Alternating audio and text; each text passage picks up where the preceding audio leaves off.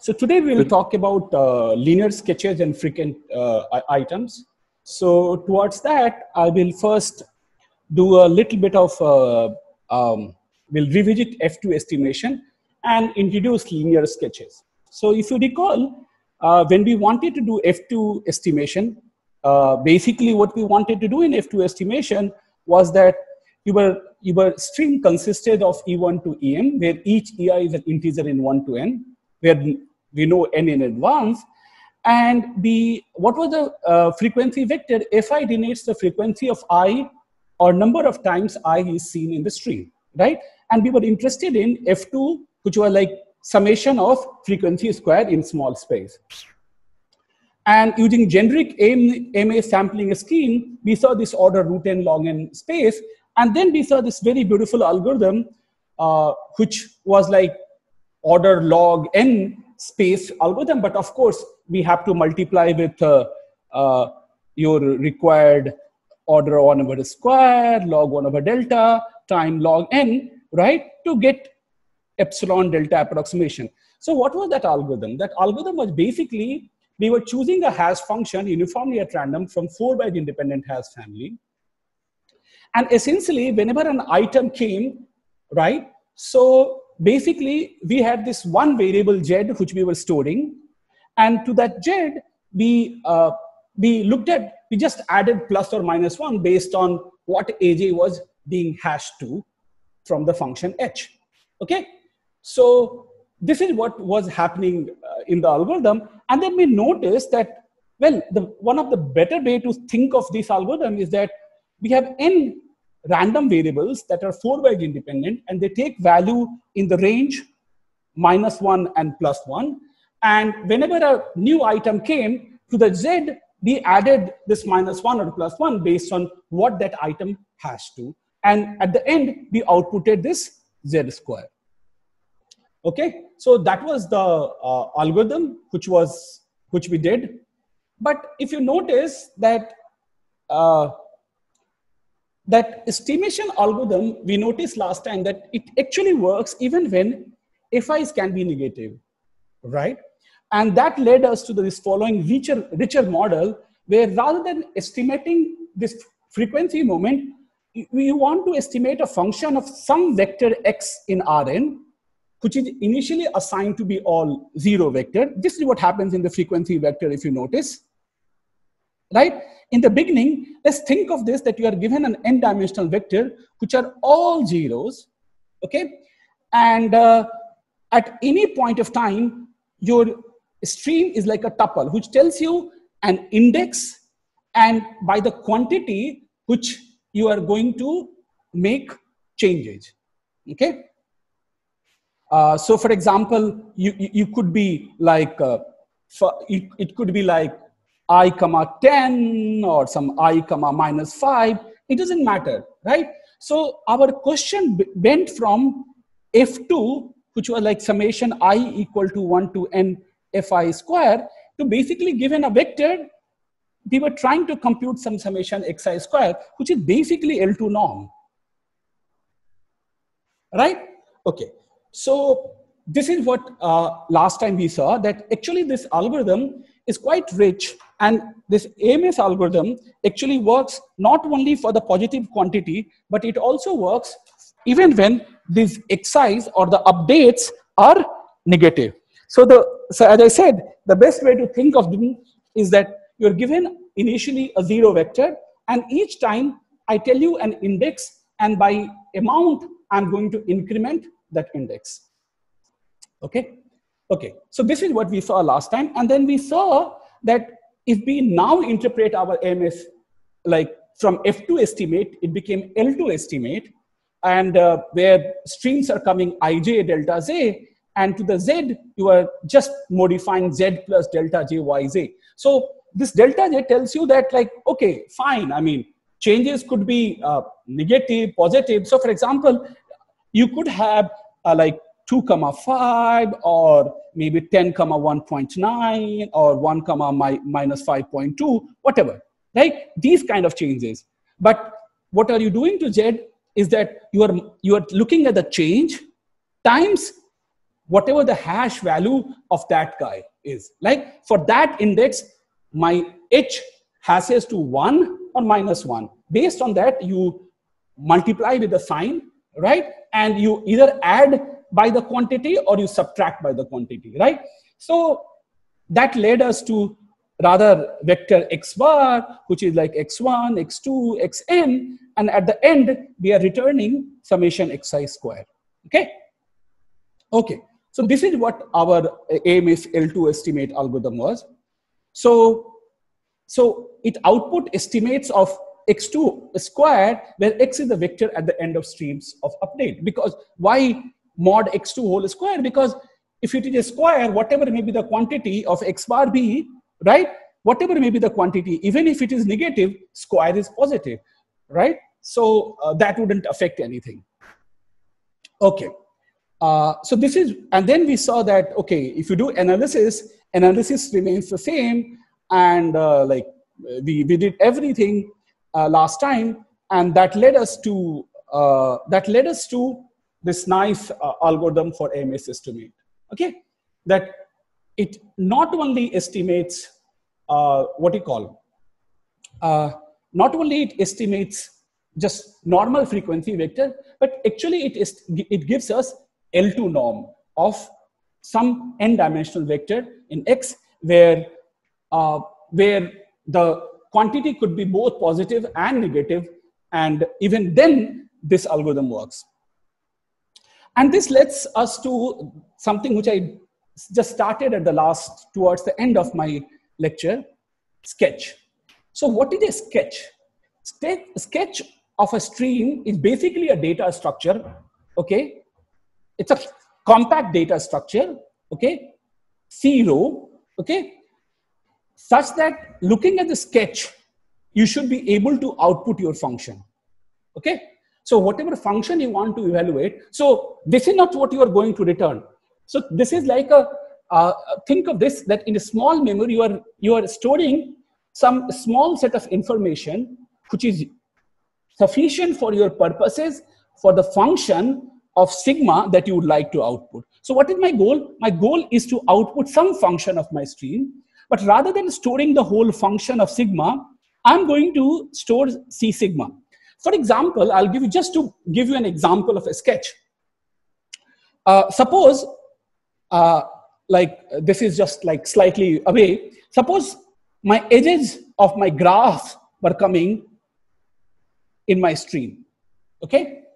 Then, and all I wanted to do is to store a spanning, I just wanted to answer whether my graph G is connected or not, okay? Whether my graph G is connected or not, okay? Then what data structure do I need to keep? Well, I just need to keep spanning tree of graphs up until now seen. So I'm not storing everything, but whether graph is connected or not, whether two pairs are connected component or not, by looking at this data structure, which keeps my spanning tree of the graphs, right, is good enough. So this, I'm not saying this is, but definitely, this is what I mean by when I say small summary or small data structure. So for connectivity purposes of the graph, it is good enough that we keep a spanning tree of whatever graphs up until now you have seen, okay? Okay, so but there's a more beautiful property of linear sketches. What is that? That they compose, right? What I mean by this, that if you have a stream sigma 1, and if you have a stream sigma 2, okay, then I can compute the, so what do you call, you can compute the sketch of the like this concatenation of sigma 1 sigma 2 by looking at C sigma 1 and C sigma 2, okay? So looking at the sketch of this, or data structure for sigma 1, data structure of sigma 2, I can come up with a data structure for the whole stream, okay, or the concatenation. Let's ask, what is the summary of algorithm for F2 estimation, right? Is it a sketch, right? So what are you storing? So suppose you have a sigma 1. The only object which you are storing is Z1, suppose, right?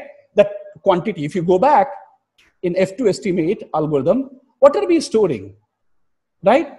The only thing which we are storing in this algorithm is this quantity Z, right? And I'm claiming that this Z itself is a sketch. Okay? Now, sigma 2, Z2, right? Now, sigma 1 dot sigma 2, I would like to say that Z is a good estimate. Okay. So for Z1, I return Z1 square. Z2, I return Z2 square. And here I want to return Z2 square. When can I say that this is a good sketch? Right? Look, but to compute Z1, you use the hash function H. If you are going to use the same hash function H, right, then for sigma 1, sigma 2 with respect to H is nothing. I mean, like this concatenation is fine because you first ran sigma 1 and whatever came, just let me quit my Skype. Okay, whatever H hash function you are going to use, it doesn't matter. Like what was H doing anyway? For every index which is appearing in the stream, it was just doing plus, minus, and the deltas, right? So if I'm going to use the same hash function, then with respect to that, Z will act as a, what do you call, estimate. So this Z1 is a sketch for me because they compose. Okay? Okay. So a sketch is a linear sketch if it is basically summation of this C row 1 plus C row 2. Okay? Now let's ask ourselves a question. Is a sketch of F2 estimation a linear sketch? So, well, let's think of this slightly differently. Okay. So now, what was this y1, y2? What was y1 to y1 keeping anyway? Okay. So with respect to h, right? H1, suppose h, basically we had this plus 1, minus 1, plus 1, minus 1, and then this vector x bar, right? And this is what Z bar was, right? What was? So it was basically a dot product of this object, right? Right? So first object, whatever maybe the first index, right? Whatever happens, you are multiplying that with minus 1. Whatever the second object comes in, you are multiplying that with plus 1, so on and so forth, right? So it's basically, if I think of this as a matrix M, then this is nothing but mx bar is your Z bar. Am I right? Any question here? Do you understand? This is what is happening, right? So look, what is happening? Whenever an index I comes, right? What are we doing? We were multiplying that index with the change and whatever the random variable takes the value for that, right? So once I have chosen my hash function, it is nothing but multiplying. We were just storing this dot product. Okay. Okay. So another way of thinking is this, that look, what were we doing? So this was one basic AMS sketch, right? Okay. But in general, and why do I call this a linear sketch? Because look, if I think of this as a matrix, then M, suppose I had x1 bar and x2 bar, then this is nothing but mx1 bar plus mx2 bar, right? It wouldn't change. So this is what I mean by this is sum. So it is a linear function. Look, here it was just addition, but it could be any linear combination. It does not need to be just additive function. It could be any linear function. Okay?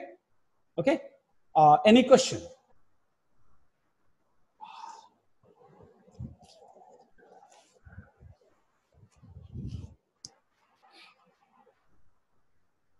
Okay. So So so what is this technique of linear sketching? So it's a general technique for sketching a high dimensional vector X in Rn, okay? Right? And how do we do it? So you sketch by storing some pi x in memory, for pi being some element of R m cross n, where m is much smaller than n. Okay, so this is why I told you that F2 estimation is very much about also a dimension reduction, right? Now I will tell you, because if you just look at one, you are just keeping one number. So you have, like, for x bar, this is what you would like to store, which is an n dimensional vector, by multiplying with in our setting, what is pi? A pi is R1 cross n. For F2, like if you just use one hash function, then this is 1 cross n. So n is much smaller than the total dimension of the vector. And you store pi x in memory, of course, and pi should have a succinct representation. What I mean by this, we need to spend much smaller, we have to spend much less than mn space to store, but given I and j, there's a low memory algorithm to compute pi ag, right? So for example, look at here. Well, I just need to store h. What do I need to know? I just need to store h. If it is a 4 byte independent random variable, we are going to store some 4 number, which is going to take order log n bits, right? Now, if I have to generate yi'th random variable, what will I do? Well, I will take this to the power 4, this power this, and mod some arithmetic, and then I have generated it. So this is what it means, that we need to have a low memory algorithm to compute pi ij given I comma j, right? So you should be able to generate that item on the fly. This is what it is trying to say in other words. Okay, so basically, sketch reduces the representation of x from n units of memory to some m units of memory, where m is much smaller than n. Okay, so linear sketches is basically an algorithm in some sense for dimension reduction also. Okay, and this technique is commonly used in the design of both streaming algorithm as well as distributed algorithm. So the technique of linear sketching is not it's just not only common in streaming algorithms, but other models of algorithms where we need low memory of space, right? It is a useful way of doing things, right? Example, distributed algorithms. Okay, now, so as I told you, right, and this is very useful, because if you go to things like deletion, right, and so then we actually do not know any other methodology at this point of time to do things. Okay, what I mean by this is this. So let me first tell you a different set of models. Okay, so as I told you, each element xj of stream is in the tuple ij delta j, where ij is between 1 to n, and delta is some real value. Okay, and this updates xij to delta j. Delta j can be positive or negative. Okay, so there are different models. Okay, so for example, delta j's are always greater than 0. This is like a cash register model. And why it is called cash register model? Because if you are in grocery store and like the guy always is positive, he has never has negative. Okay, so if the change is always strictly greater than 0, then we call it cash register model. For example, the model up until now we have seen for frequency, we were just telling you the index, right? Which was same as saying index and you increase by 1. So that is delta j equal to 1. There is also a model, delta j arbitrary, but x greater than 0 at all times. Okay, so as I told you, right, we start with all 0, 0, 0, 0, dot, dot, dot. And at any point of time, we say update this, okay? And this is called strict turnstile model. And where do you see, for example, look at graphs. So we would have started with, say, n choose 2 vector, length vector, which tells us that, okay, add this edge, add this edge. But, well, it's like you started with all zeros, which means that there is no edge. When you add +1, it means you have added that edge. You say subtract -1, it means you have removed that edge. So if you notice that delta J could be arbitrary, but this is a very good example of strict turnstile model, okay? And there's something called turnstile model where you don't care. The vector X could be positive, negative. So this is the most general model, but this is also quite commonly seen, especially if you do graph streaming, then basically we are always talking about strict turnstile model. Even if you had a multi-edge, right? I mean, what is the meaning of negative edge? There's nothing, no meaning of, there is no edge between two pairs of vertices. This is fine. But I mean, if you had multiple edges, you remove one by one, but you don't never go negative, right? It is at most 0. And there's a sliding window model. Like, I mean, there are sometimes the stream is infinitely long. Like, I mean, look at a grocery shop guy. I mean, items are being sold, sold, sold. I mean, the guy cannot keep track of all infinitely. So he just keeps tracks of small window. We are only interested in computing function within the window of W. Okay, so this is called sliding window model, but we will not talk too much about this in this course. But this is also an interesting model, and there are lots of interesting papers written on this. So now whenever you see a paper in streaming, you can see these different models being discussed, and you know what do they mean. Okay, any question?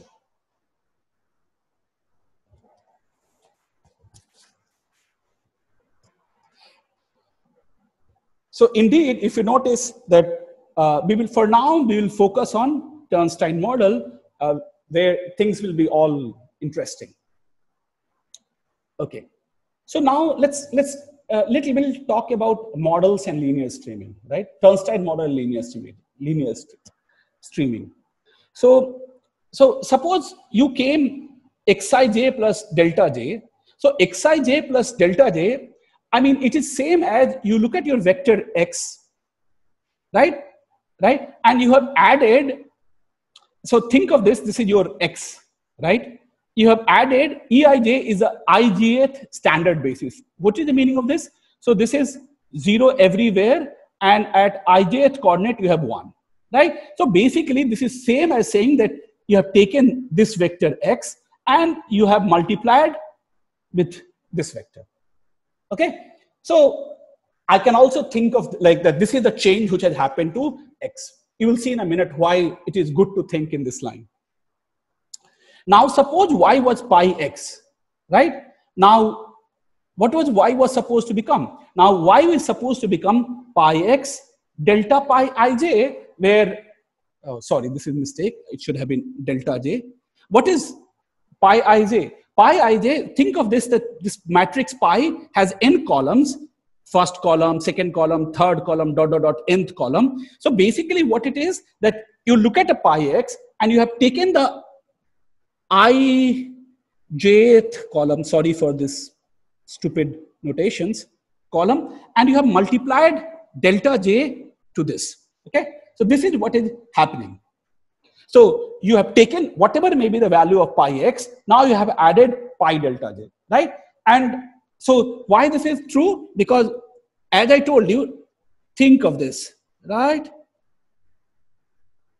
It is same as pi x plus, doesn't matter where you write, right?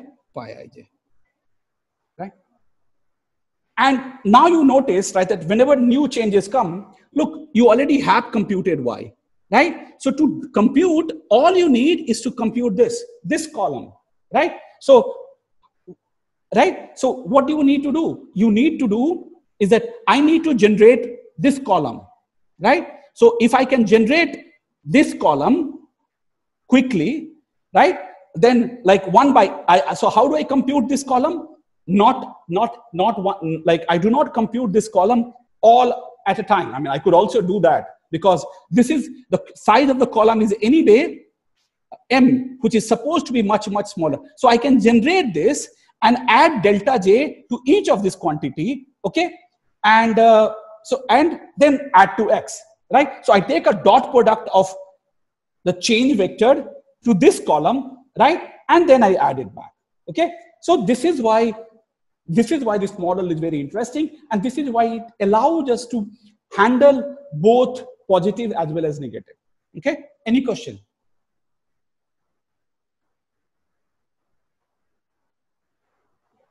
Okay, so essentially it becomes what? Adding multiple of pi ij, which is easy in streaming, right? If we had a very succinct way of generating this column, okay, then this is easy in streaming.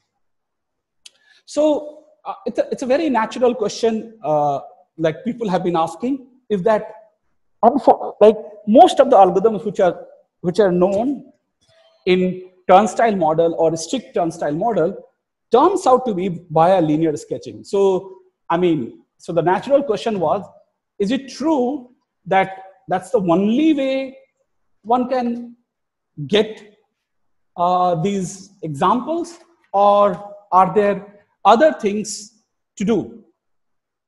And it happens that there was a paper by Lee, Nguyen, and Woodruff, which basically show that I mean, linear sketches are universal for turnstile streaming. So let me say a few words about this. What does it mean?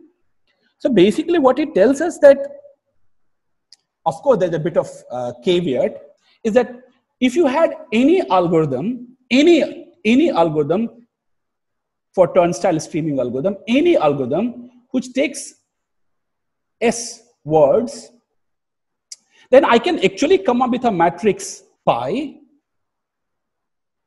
which will have how many rows? Well, S log n rows, okay? So just extra log n, and it will do the same job, right? It can compute the function which you are computing from this algorithm. So look, this is very strong in the following sense. It does not assume anything about that turnstile streaming algorithm. All it says that if you have an algorithm, then I can come up with a spy, right? Which has not too many more columns, sorry, rows, just S times log n. So extra log n factor will incur. But of course, I mean, these theorems comes up with some caveat. Like, so the caveat is that we do not know how to construct this pi. I mean, is this is it a low memory algorithm? Like, can we construct the entry of pi ij given ij in low memory algorithm?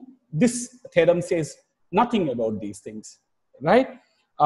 It just says that such a matrix exists, okay, which can do the same job, okay. And also, there was another thing, that suppose you had numbers from 1 to n. The size of the stream, they assume, is like doubly exponential or something, okay? And then the natural question was that what happens, like, so this is why it appears that if you are interested in making a streaming algorithm in turnstile model, then you better go and look for some linear sketching, because that seems to be the only way forward, okay? But there are also some natural streaming algorithm where m is not too large compared to the too large compared to the range, like 1 to n. Suppose what happens if you had poly n size, like suppose I gave you this precondition, or I gave you this guarantee that my stream is like some poly n, okay? Then there was a paper later, I do not remember the name, which showed that then you can do much better than what linear sketching can do, okay? So, but still, if you are looking for and this also, like n being poly n, is quite natural restriction, because if you look at a graph, like, I mean, number of vertices and number of edges are somehow correlated to each other in certain sense. So this is not completely unrealistic assumptions to make on streaming algorithm, but nevertheless, people prove that you can do much better than what the linear sketches can achieve. Okay, there was a later paper. I mean, I can send you the, I just saw in the morning today, so I can send you the link if you wish. So, but in general, if you're looking to design turnstile streaming algorithms on any arbitrary input, then it is best for us that we look for linear sketches to do this. Okay, any question? Yes, I get. So do we know example where there is a non-linear sketches which is better than the linear one?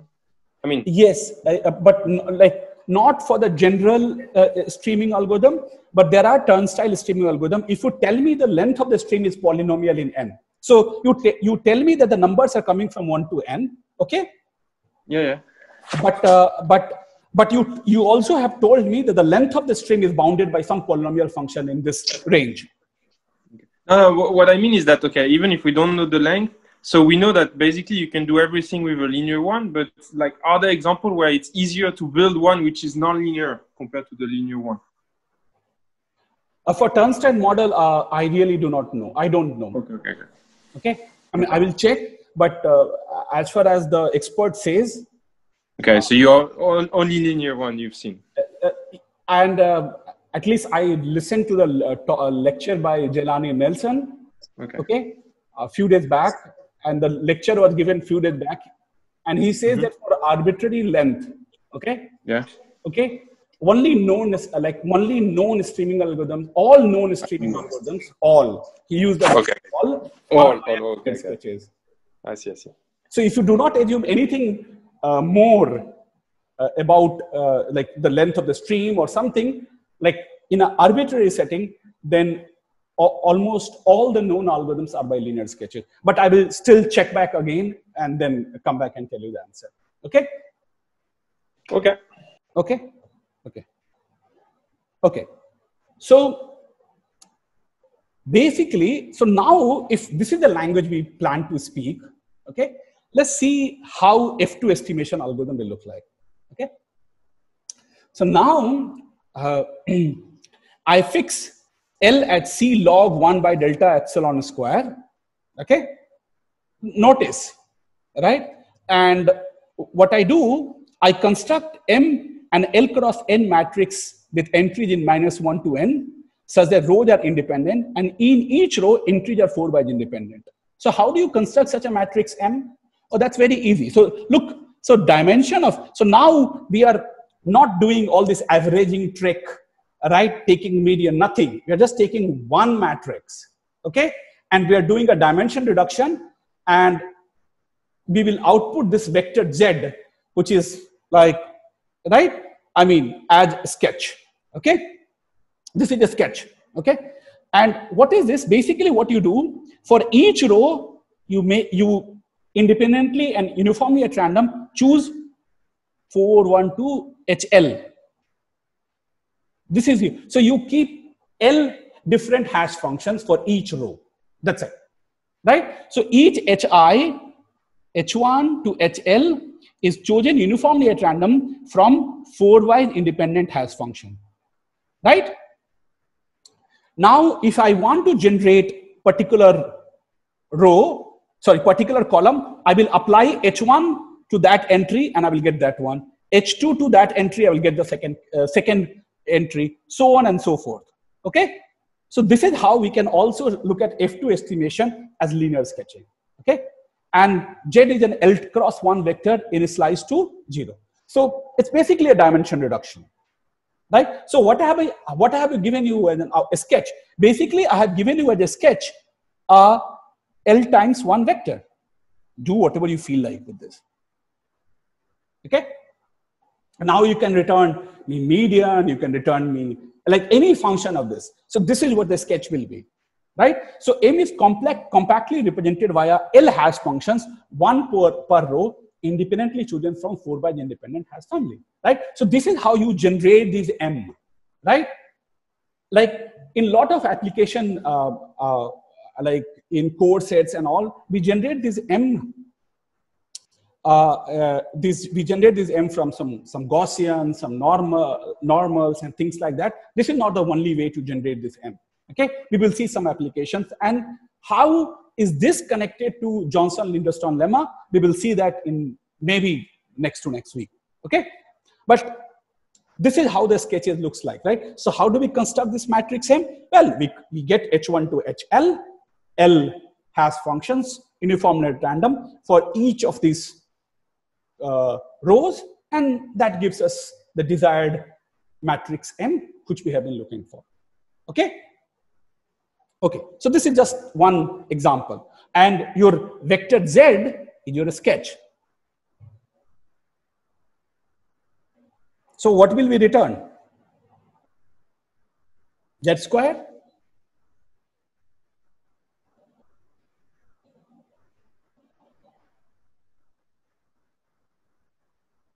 Think about it. This is a good question. Okay. So given this sketch, I leave this as a sketch. What do we return for L2 estimate? Okay. Okay.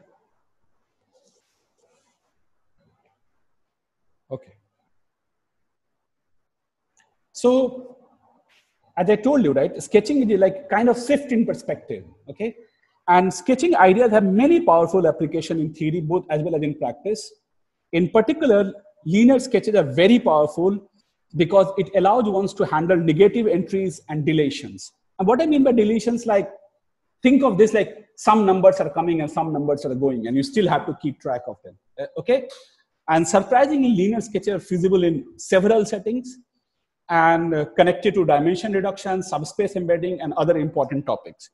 Okay, so those people who are only interested in graph algorithms, okay, most graph algorithms are via linear sketches. Algorithms are via linear sketches. Okay, just as an appetizer. Okay, as I told you, right? If edges are coming, E1, E2, dot, dot, dot, EM, and all I wanted to know whether the graph is connected or not, okay? Then you could just keep spanning trees, right? It will take us n log n bits. But if, suppose, edges are inserted and deleted, okay? What can we do? What can we do? Right? And we will see that linear sketches helps us maintain connectivity in roughly same amount of bits. Okay? So, but for that, we need to build a bit more. Okay? Okay. So now, in the second part of my lecture today, I want to talk about frequent items. So I think since we will change perspective, I think this is a good time to take 5 minutes break. Okay, we'll just, because like we will not talk about linear sketches or something, we'll just talk about something nice and simple in next half an hour. Okay, so what is Fk when k equal to infinity? Right? So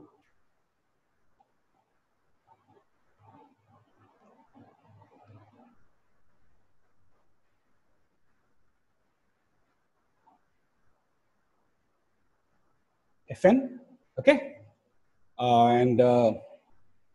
So what is Fk when k equal to infinity? So basically, F infinity is max I Fi. Okay, so we are interested in most maximum frequency, right? So which item Fi has a maximum frequency? Okay. Unfortunately, F infinity is very brittle and hard to estimate with low memory, you know. So it's because you can show very strong lower bounds for very weak relative approximation. Okay. You know what is like, do you understand why F infinity or the maximum frequency is very Do you have any intuition why it is uh, very brittle to estimate? So the reason is that, look, numbers are coming, numbers are coming, numbers are coming, right? And like with just one change, the maximum frequency element, maximum frequent element will just change, right? So I mean, you can make these arguments. At some point of time, I will make these arguments more formal. Then I will give you a real lower bounds. But what happens is that suppose n is very large, like 1 is coming, say m over 5 times, 2 is coming, m over 5 times, like 3 is coming m over 5 times, 4 is coming m over 5 times, and say n is very large. Okay, I mean, for long you just don't know who will be my most frequent element. So like, this is what I meant, that and suddenly at the end, so you might ended up storing all the n numbers, because thinking, oh, this is occurring quite often, this is occurring quite often, okay, and later just one extra one will come and make that element most frequent. So in general, you cannot have any multiplicative guarantee for this problem at all. You cannot have you cannot estimate maximum frequency at all in low memory. Okay. So what do you do when you can't solve a problem? What do we do when when we can't solve a problem? Right? You settle for weaker additive guarantees. But what I mean by weaker additive guarantees is that, well, you just change the problem. Okay. And this is where I say, look, I don't know how to get the most frequent item, but let's say I want to find all items such that Fi is strictly greater than m by k for some fixed k. These are called heavy hitters or very frequent items. Okay, like, so if all the items are appearing very same number of times, then there is no hope. Okay, I cannot distinguish between most frequent and almost. But if someone really appears way more time than other people, right, or other items, then maybe I should be able to find those. So this is what is called heavy hitters problem, or most frequent items. So in the literature, any of these terms goes. Okay, and again, we will give additive guarantee. We'll say, look, I mean, I will tell you if it is at least m by 2 times or some m by 4 times, then I will be able to output those elements. Okay. So let's first do majority element problem. So offline, so you're given an array, a list A of m integers. Is there an element that occurs more than m by 2 times in A, right? So in streaming, is there an I so that Fi is more than m by 2? So how will you do this problem in, say, streaming? Sorry, or for that matter, in offline algorithm?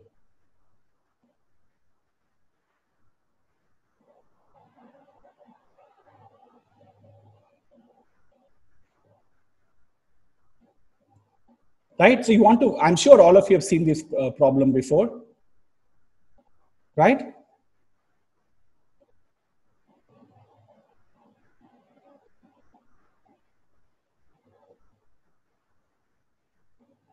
Anybody?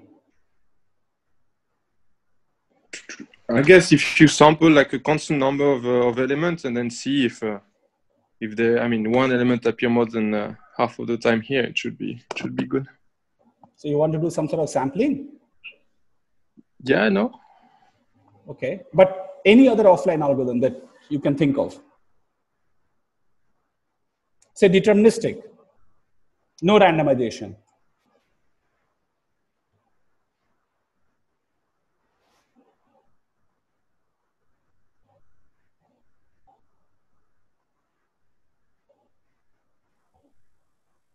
Can I do median?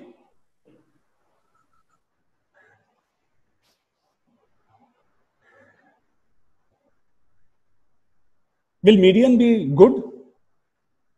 Suppose I find a median of this A. Okay, I find median of A. Okay, can I say that this is the most frequent item? Or say, or majority element? Yes. Don't I need to check? Look, it's a median. It's just a middle element.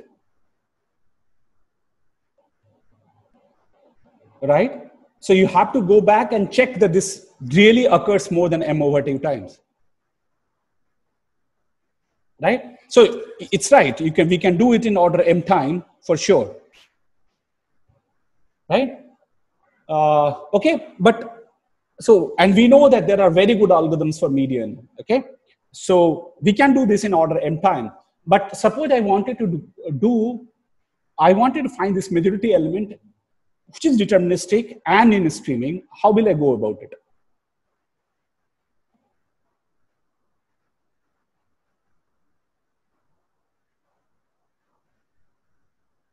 So can we do something like this? Like, so if so I know that the majority element will occur like more than half of the Yes. times.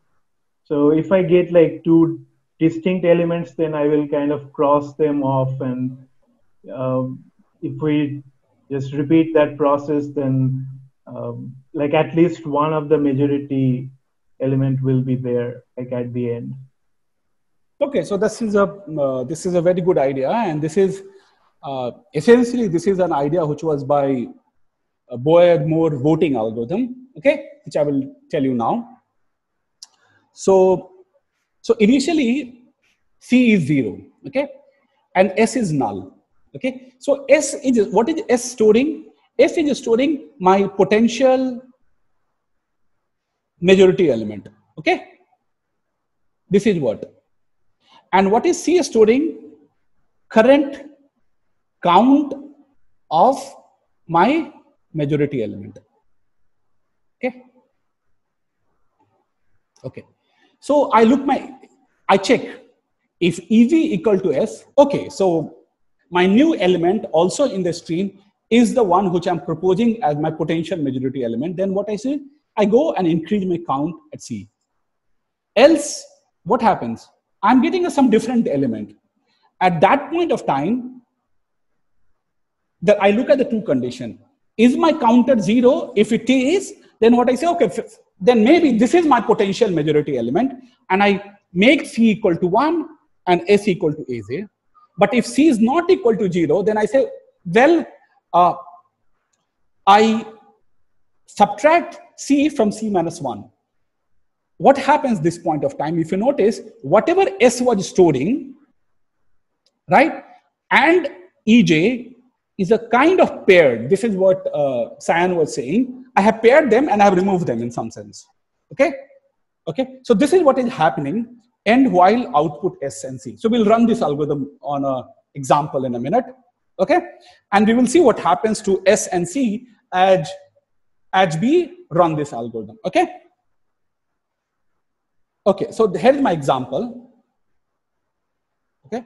Let's see what happens. So suppose let's see if I can draw.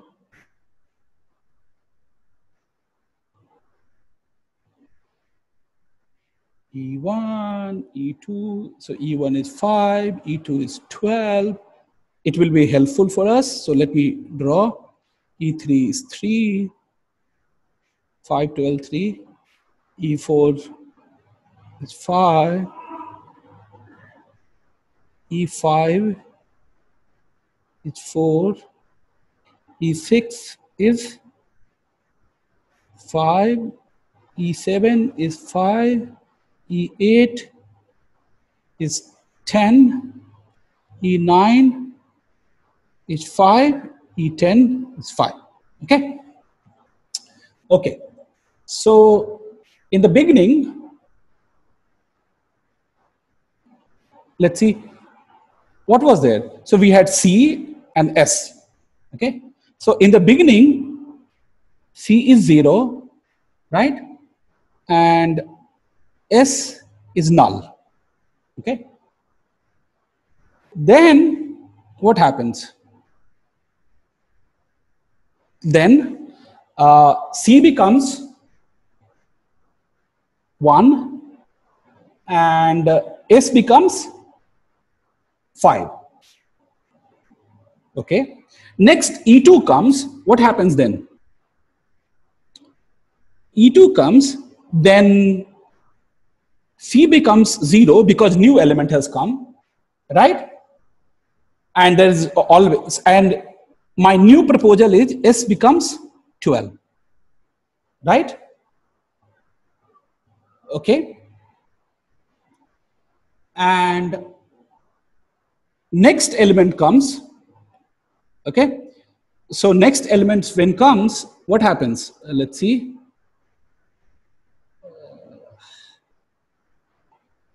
Okay. Next comes 3. So C becomes 1, S becomes 3, right?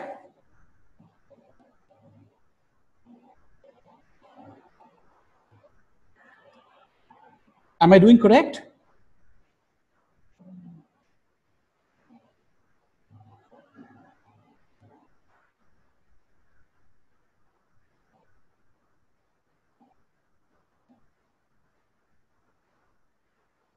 Then what happens?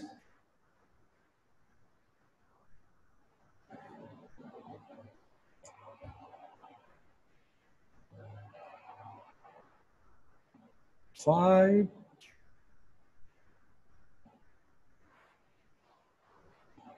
No, I did something wrong, no?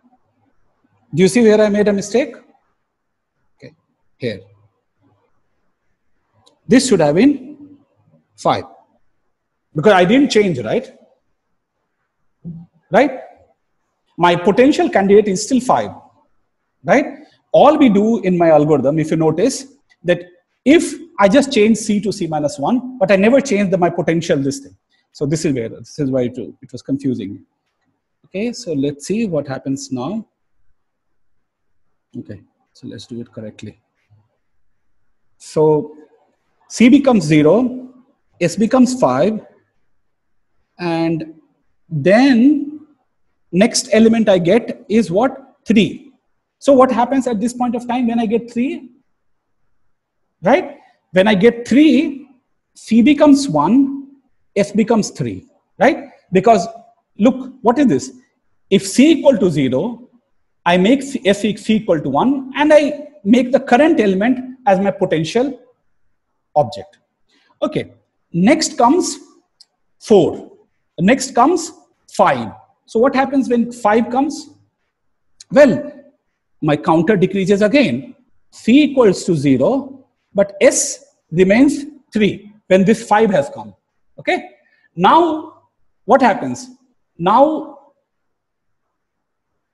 4 comes.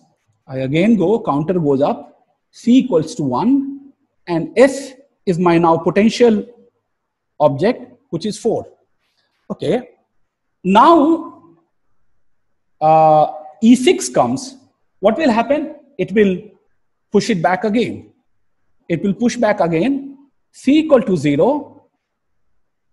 S equal to, what is my new potential object? 5. Now, next goes. No, Saket, I think it remains 4. Yeah, right. It remains 4. Sorry. It remains 4. Yes. Okay. But the moment E7 comes, C becomes 1 and S becomes, my new potential object becomes 5. Okay. And in the next step, C becomes 0, S remains 5. That is, now we are done with 10. Now again 5 comes. What will happen? C will become 1, S remains 5, because look at this algorithm, right? If EJ equal to C, do C plus 1, right? And we don't make any changes, right? And then Again E10 comes. What happens then? This quantity will go here. C will become 2, S will become 5. Okay, so this is what the algorithm is doing. So as Sayan was saying, what is actually happening? Look at the moment you decrease a counter, you are basically pairing up your current element with something else, distinct element. So the moment, right? And so the moment you decrease C, right? This is what happens. You have found a distinct element to a pair of distinct element and you throw it out. So the moment you go down, again you have found a pair of distinct element, you throw it out. Again you have got a pair of distinct element, you throw it out, so on and so forth. So essentially what is happening, so what we will show in a minute, that if there is a majority element I, then algorithm output S equal to I, and C is at least frequency minus n by 2. Okay, at least this much. Why? Okay, but there's a caveat, right? Algorithm may output incorrect element if no majority element, right?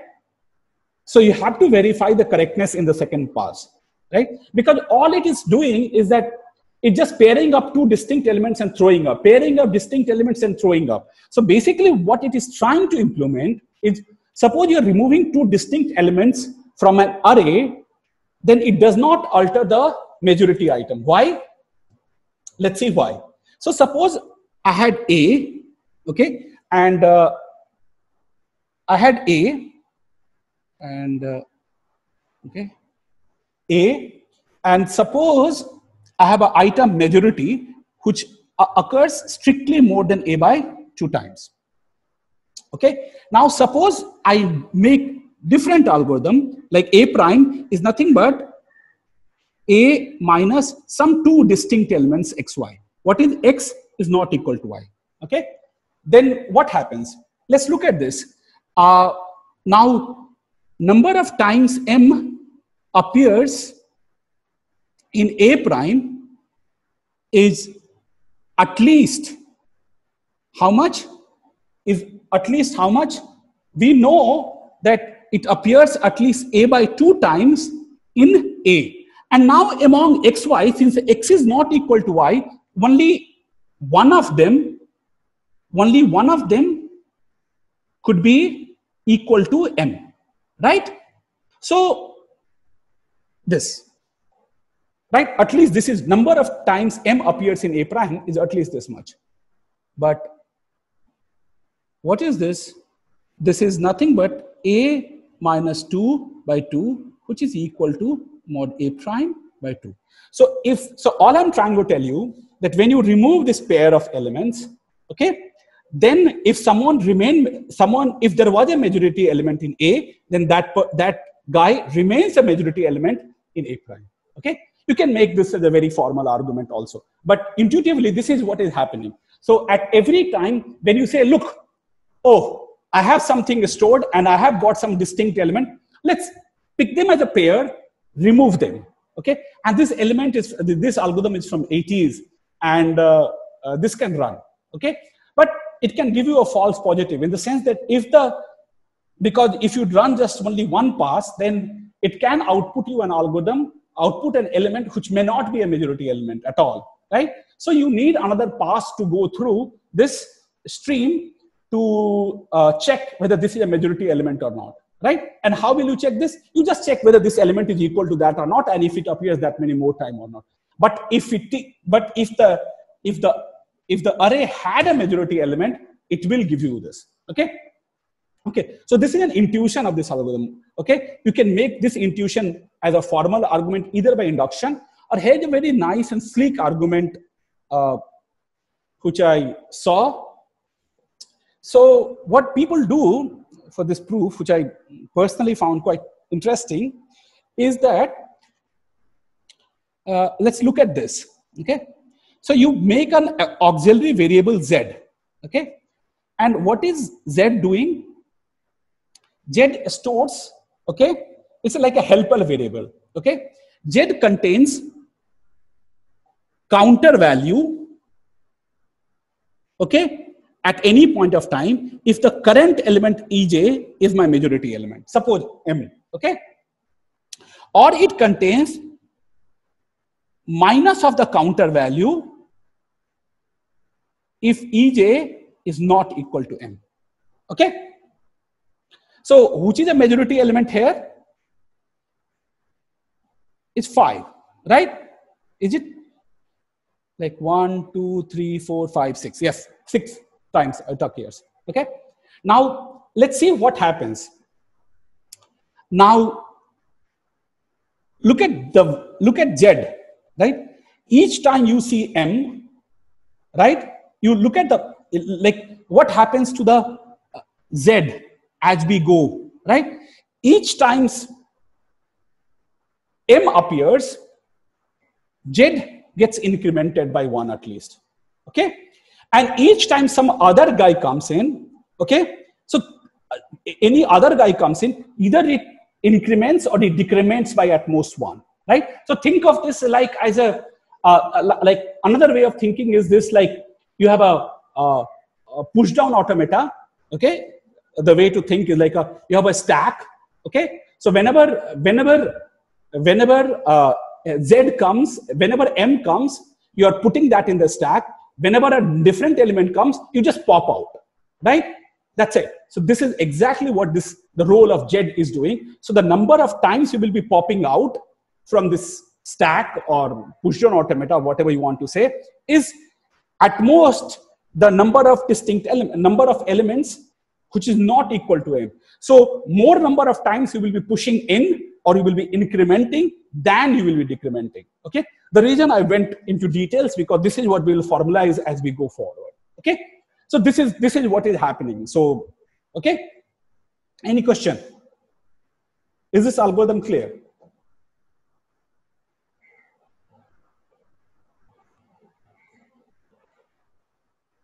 Okay? Okay. So, okay. Now, this is something called Misra-Gries algorithm, which is from, I think, 1984. So it tries to find all items I such that frequency of I is more than M over K. Okay. So this is very much inspired from the previous algorithm. Now, how many such items can be there? Find all items such that Fi is more than. So first question. How many items can have Fi strictly more than M over K?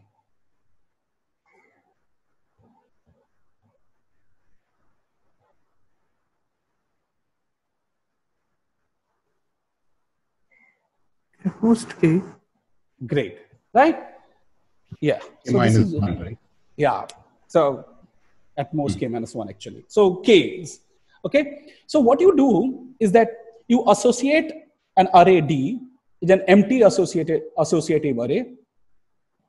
While a stream is not empty, what you do is that you look at the EJ is a current item, right? So I look at into my array D. I check whether EJ is one of the element I have stored or not. Okay. If I have stored, I go and increment its counter by +1. Okay. So if EJ is a current item, then I check is the number of items which I have stored is strictly less than K. Then I go and store the current item at its place. Okay. I mean, you can implement this D in various ways. Okay. Else, what is the case? Else, the case is when my item is not among these elements, okay, my array is full. Then what I do, what did I do for 2 elements? I said, hey, let's decrement this counter by 1, right? Now what I will do, I will go and decrement all these counters by -1, right? So, taking the argument of Cyan forward, what was he doing? He was pairing up 2 distinct elements. Now, at this point of time, we have paired up K plus 1 distinct element, right? Each. distinct element, and in some sense we have thrown this out. Okay, we will prove that in that case also we are good inductively. Okay, but so let's just first understand this algorithm. What is happening? We have an array of size k. At any point of time, I check when my current item comes.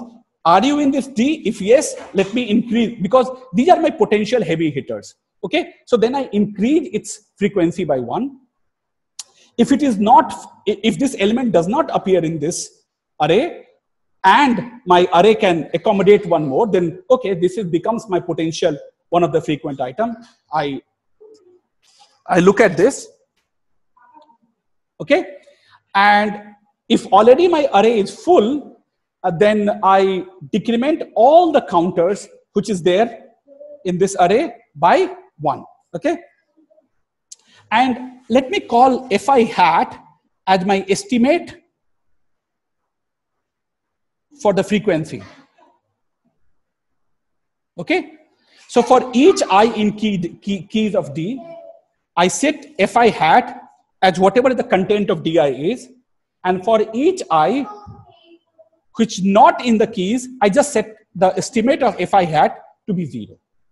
Okay, so let's just run this algorithm one example, my previous example.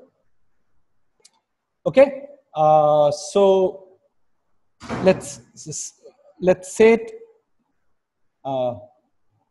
D1, D2. I mean, I don't think this is the right way of doing thing, but maybe say 0, 0, 0.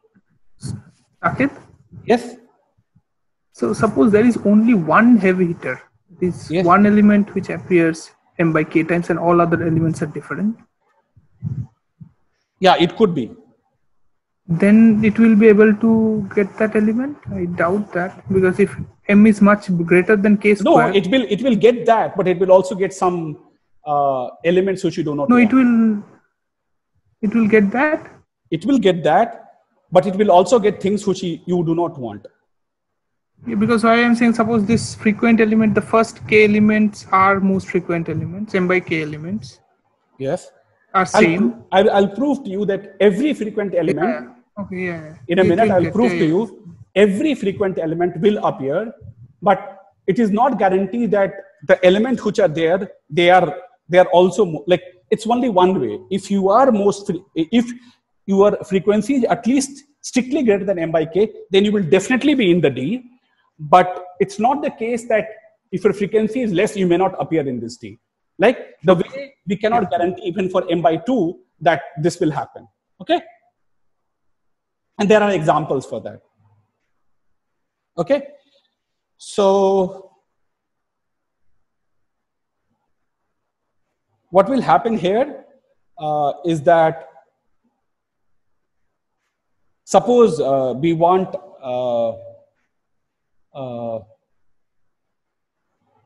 D1 is 0, D2 is 0, and what happens if, so suppose, I mean, 5 comes. Saket, what is the K you are looking for here? What is the K I'm looking for? Let's N by say, K, right? yeah, so let's say K equal to 3. Then we should get which all elements? 5 will definitely be there.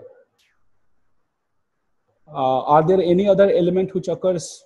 Nothing else will come. So suppose I'm looking for m by 3, right? Okay. So suppose 5 comes, right? So I stored 5 and I incremented. So I mean, I think this is the better way of doing this is not this way. Okay. I think let's me. Okay. Say 3, index for 3, 4, 5, 10, and 12. Okay. Now, at any point of time, we will only fill 3 entries at any point of time. Okay. Only 3 will be filled. So I see 5, right? In the beginning, everything is 0. Okay. And you will see that in the process, at any point of time, at most three index will be non-zero. Okay. So now I see 5. What will I do? I get 5. I go. Nothing is filled. So at the 5, I go and increment the counter by 1. Next, I see 12. And since my k equal to 3, I just increment, because I mean, this is not equal to 5 and there's a place for it. Then the 3 comes, well, there's a place for him, and then I increment 1. Okay. Now comes the 5, right? So what will he do? Oh, 5 already occurs. So I will do plus 1 there. Okay. Now 4 comes. What does 4 do? Now 4, the already array is filled, right? And 4 is not appearing here. So what will 4 do at this point of time? 4 will go and start erasing this, start erasing this. So now again, this counter has become 0. This is 1, and this counter has become 0. Okay. Now 5 comes. 5 is already there. So it will do plus 1. Another 5 comes. Again, it will do plus 1. But now 10 comes. Oh, 10 has a place to go. 10 is 1. Okay. Again 5 comes, right?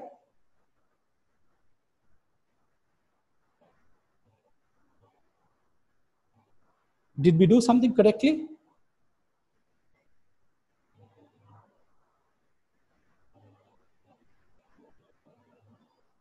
Okay. And again 5 comes. This one. Okay. Maybe let's do a slightly different example, and maybe it will tell us a little bit more. Okay. So let's say so this is how this algorithm is happening. And look, at this point of time, you're also outputting 10, but 10 does not appear frequently, right? So this algorithm can make a mistake, but 5 does appear several number of times. But so 5 is there in this array. But say let's do another example just for sake. 5, 12, 3, 3, 4, 5, 12, 3, 3, 4, 5, 5, 10, 3. 5, 5, 10, 3. Okay. And let's see what happens now. Okay. So 3, 4, 5, 10, 12. But now, when 5 comes, I go increment 1 because everything was 0 in the beginning. Everything is 0. Okay. And then 12 comes, I make it 1. 3 comes, I make it 1. 3 comes, I add 1. 4 comes. Now, when 4 comes, you have to get rid of. Okay, let's say plus 1. Let's say black, and I cut. Okay, this is what the role of 4 did. Now 5 comes. What will happen to 5?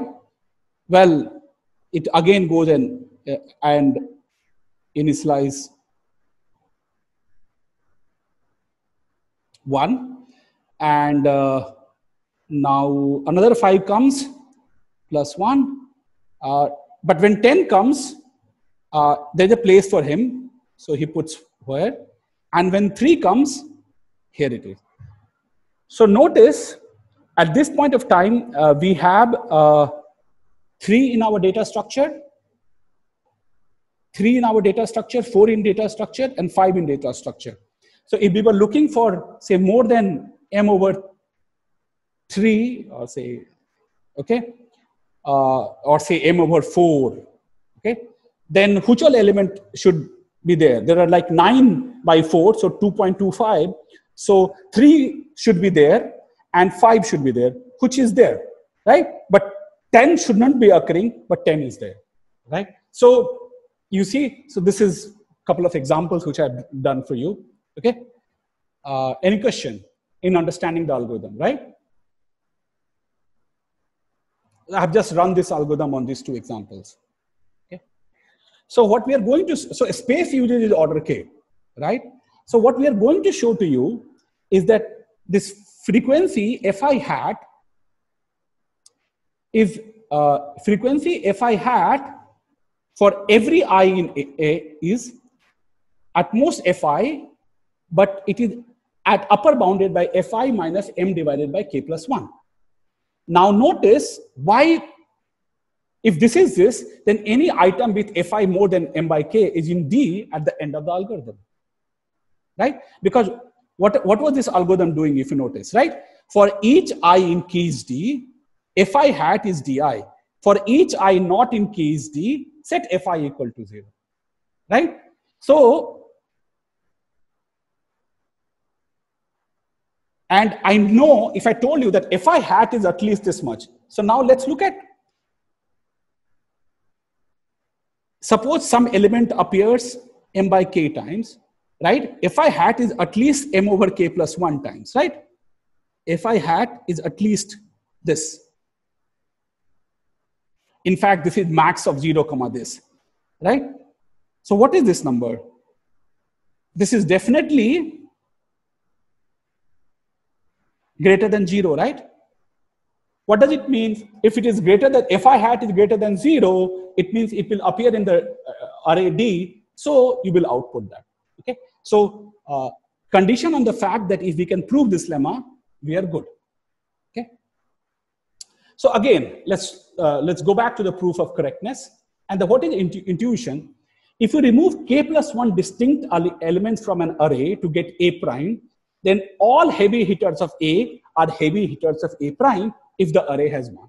Okay, so let's suppose you had some element M which appears mod A by k times. Now, what is happening in A? What is the number of times M appears in A prime is same as mod A by k minus 1, right? Is strictly greater than this, which is equal to mod A minus k divided by k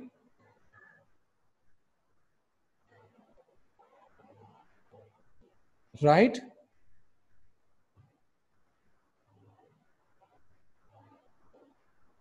Did I do something?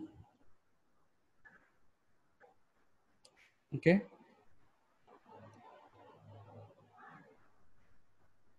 Shouldn't. What did I define heavy hitters as? K plus 1 or k? I think M by k. And how many distinct elements? Okay, I think D side should be k minus 1. Okay, D side should be k minus 1. Because that is all that we need. Yeah, see, sorry. See, here it is strictly less than k minus 1, right? So this is wrong, okay? So we are actually removing k distinct elements, okay? Array, then what happens? This is equal to size of A prime by k. So M is also a heavy hitters in A prime, okay? So basically, you can make this an inductive argument, right? Oh, you remove these distinct elements, heavy hitters of this remains. So heavy hitters of A is a subset of heavy hitters of A prime. And now with induction, you can prove that by induction, you can prove that, well, A prime, so your algorithm outputs all the heavy hitters of A prime. So in particular, it outputs all the heavy hitters of A. So you're done, okay? But so you can make this also as an inductive proof, but has a very nice sleek proof by, I mean, you will end up doing the same thing if you do this, but this gives you an intuition why these algorithms tends to be correct, okay? So I'm going to prove that for each I in n, fi by m by k plus 1 is this, okay? To see why fi hat is fi, I mean, you will see in a minute. So this is an alternating view of algorithm. This is what I was trying to do. Okay. So we are maintaining a counter Ci for each I initialized to 0, and only k are non-zero at any time. Okay. So what the algorithm does, when new element aj comes, if c ej is greater than 0, then you increment c ej by 1. Else if less than k positive counters, then you set, I mean, this should have been, then you set CEZ equal to 1, only k minus 1. I mean, sorry about this mistakes. Okay, else you decrement all positive counters except exactly k minus 1 of them, right? Right. So if you look at this algorithm, what does it does? Like in this case, if the number of keys is strictly less than k minus 1, you decrement, like if for each L in K, to decrement the counter by 1. So this is exactly what is the view of the algorithm is. At any point of time, you are meant to think of this, that you have a n length counter and give corresponding to each item 1 to n, and each fi hat is basically representing what the current counter is representing. So things are moving around. And so this is what we want to show, that fi minus fi hat is m by k plus 1. So look, which is same as saying that what we wanted to show is this, right? Which is same as showing that fi is less than or equal to fi hat minus, or fi hat is fi minus fi hat. Look, so what did we wanted to show is fi minus m by k plus 1 is less than or equal to fi hat. So you do minus mk plus 1 minus fi, it should be greater than or equal to fi hat. So if you take this others,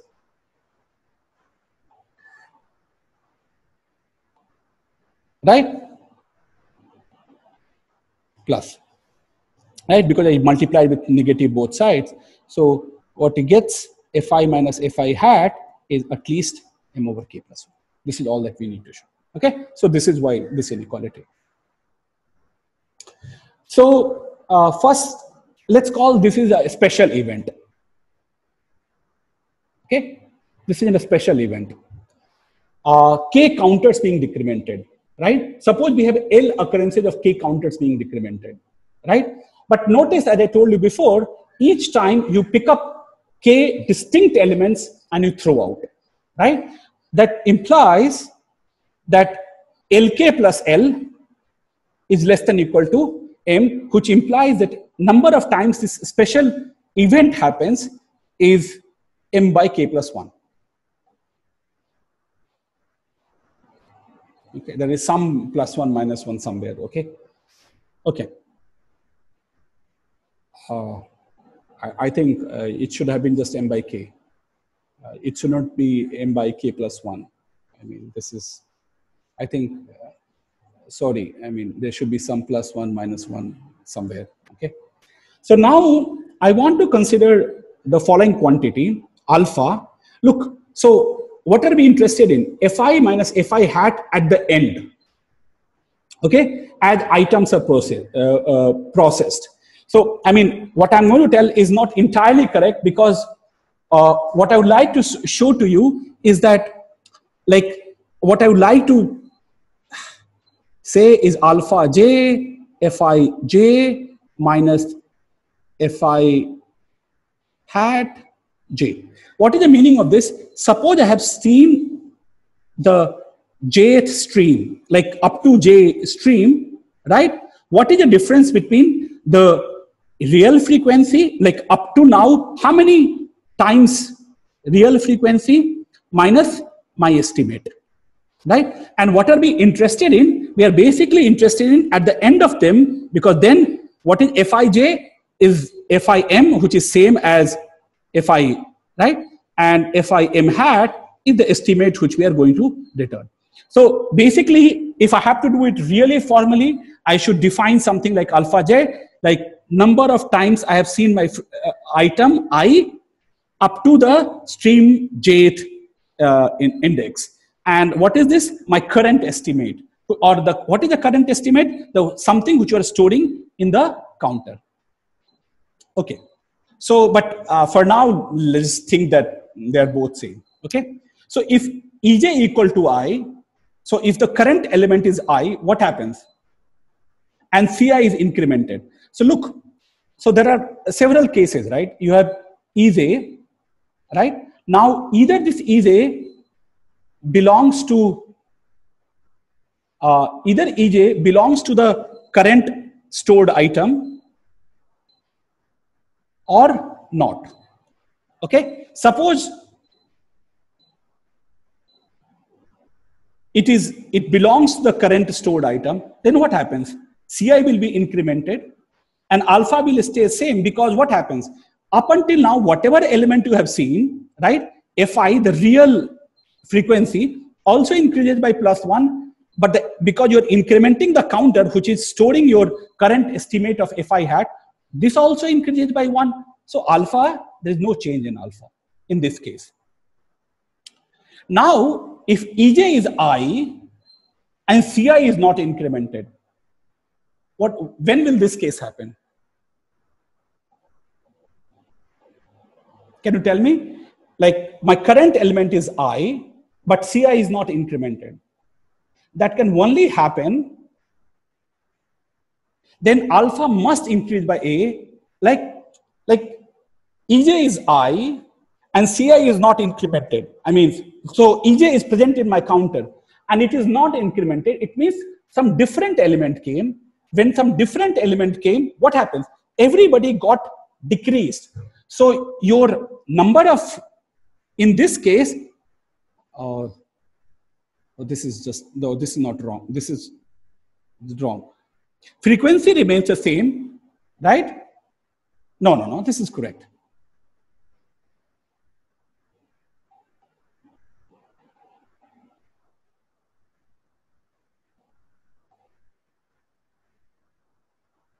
Right? So what happens if ej is equal to I and ci is not incremented? When will this case happen? Right? It means, look at the current set of stored elements, right? They are not equal to ej. Then what will ej do at this point of time? Right? And ej is not able to go in and ci is not incremented. It means it will decrease all these guys by 1. But then what happened at this point of time? Right? Real frequency has increased by 1, but its estimate does not increase at all. So your alpha will increase by 1, but we will charge this to this special event, this L, right? Because at this point of time, we are going to decrease the L. Okay. Next, suppose ej is not equal to I and ci is not the counter that is non-zero, right? Then what happens? Like ej is not equal to I and ci is not the counter that is non-zero. Then neither fi changed nor fi had changed, nothing happens. But suppose ej is not equal to I and alpha increases by 1. Why? Because some other element came, okay, and it decremented everybody. But at this point of time, frequency does not change it. But since your frequency had changed, right, it has decreased. At this point of time, again, alpha will increase by 1. But again, you can charge this to the special occurrences. So what have you done? So either my alpha does not change, or if it changes, then I can charge it to the decrement operation of k guys. So this is how you formally prove this. Okay. So hence the total number of times alpha increases is at most L. And if you have a bound on L, that will imply that alpha is less than equal to m over k plus 1 or maybe plus 1 something, right? But this is what we were interested in, right? So if you look back, this is what we were interested in, upper bounding, right? So this is also one way of showing this by a charging argument to the decrement operation. Okay, so Okay. yes. Can I try a slightly different argument? You may still need all the formalism, but this might give an intuition. Okay. So you can think of the whole algorithm as picking groups of k elements, right? It lets the counter, number of values in the counter, once it becomes k, it removes the k guys out. Okay? Yes.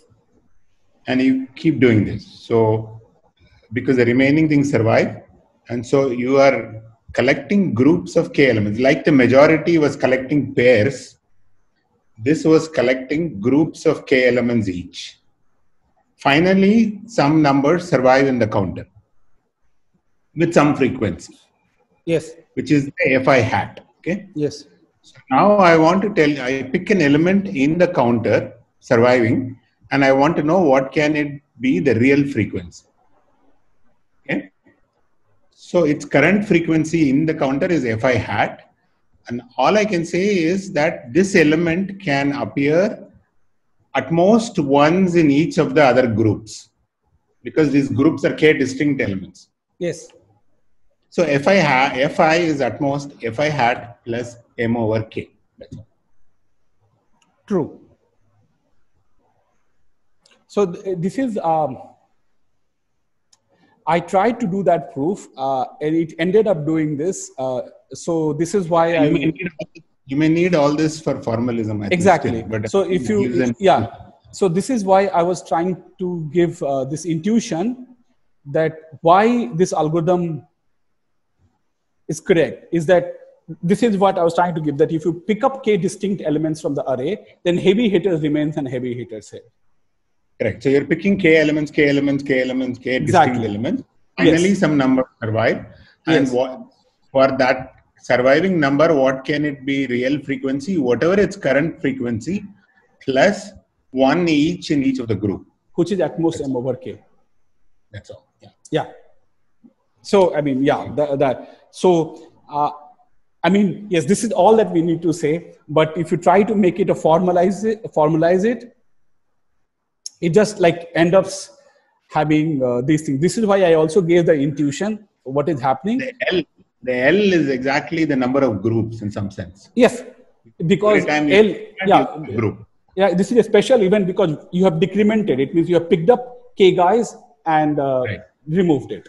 So this special event is exactly equal to the number of times we made group.